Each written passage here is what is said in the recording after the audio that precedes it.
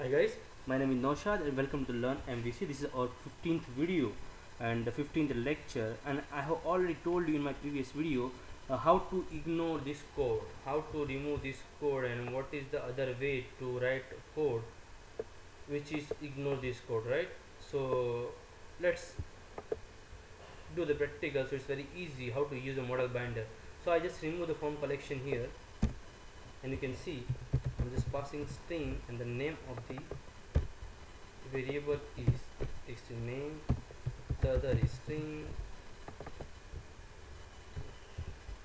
address,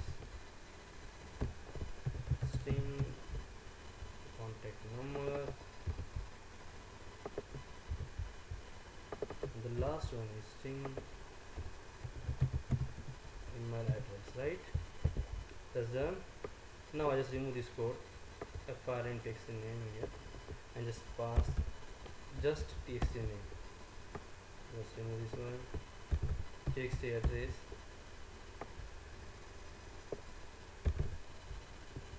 text contact number, and here last one is text email address. That's simple. Now the other code is same code, right? So let's run the application. Let's see.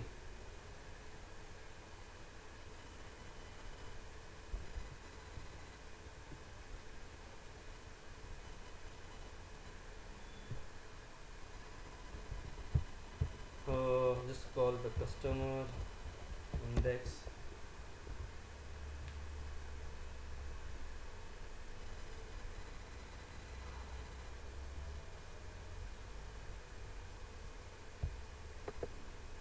let's continue, just click on add customer, processing.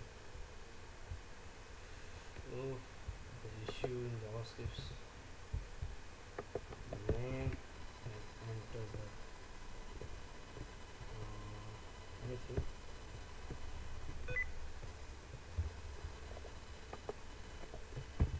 This is Malcolm, and this is Mumbai, and the contact number, Malcolm, the Gmail. Just click on save data, and you can see here the text name is Malcolm, text address in Mumbai, text contact number is this one, text email address is also is there. Just do the step over here, they fill the data, and just click on save, and they will save automatically and call the load customer, and you can see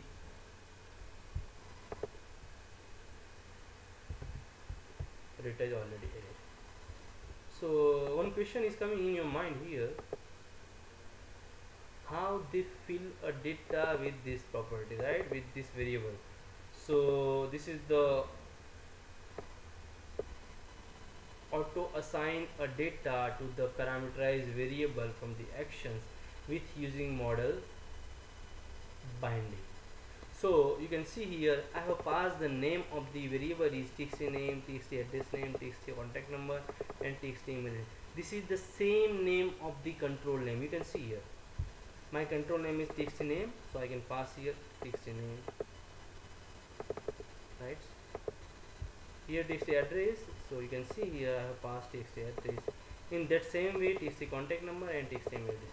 If the name of the parameter and the name of the control is a different, they will not automatically bind a data from parameterize the control data from the property variable. So please make sure the controller actions parameters variables name is the same name of the controller name, control name, not controller. Okay, so this is very pretty, this is very easy to use model binding in ASP.NET MVC. Here one question is coming in your mind. Suppose I have 20 to 30 control in my form. So do I need to pass a 20 and 30 parameter here? You can see here I have passed only here 4 parameters. Suppose I have 30 control or 40 control in my form, and I need to save a data that all I need to save that all data in my database. So do I need to pass all parameter here? So the one way is, yes, you can pass here the all parameter, and but this is not preferred, because this is a very lengthy and it is very complicated to use. So this is other way to do these things with model binding. I'll take the one small demo in my next video.